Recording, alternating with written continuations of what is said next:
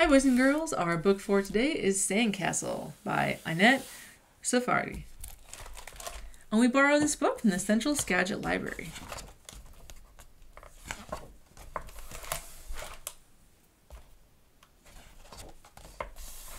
I love building castles in the sand, so I built a sandcastle.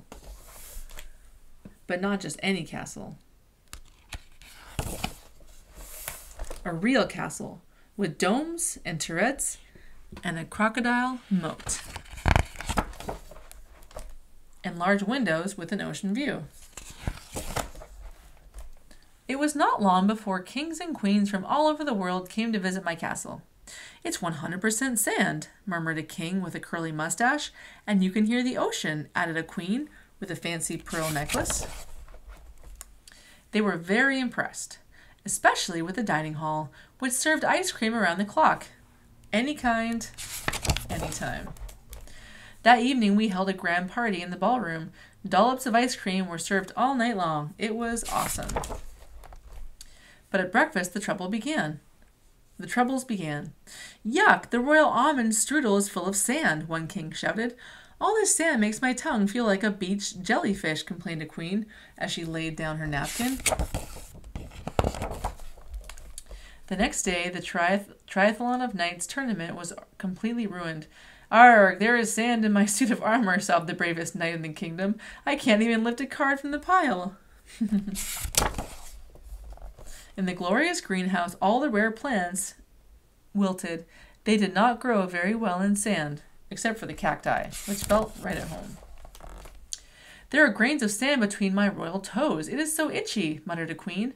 "It is highway robbery," grumbled a king who could not open his royal treasure chest because the locks were full of sand. "This is unacceptable," roared a king whose daily fig milk bath was utterly spoiled by sand.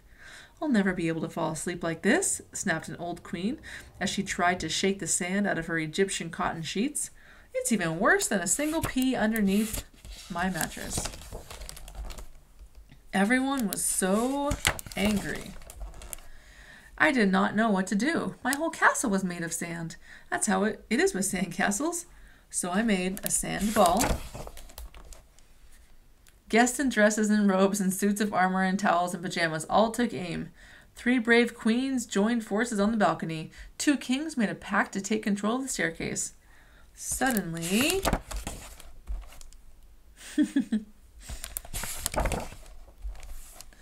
in came the sea and washed everything away. So I built a sandcastle. That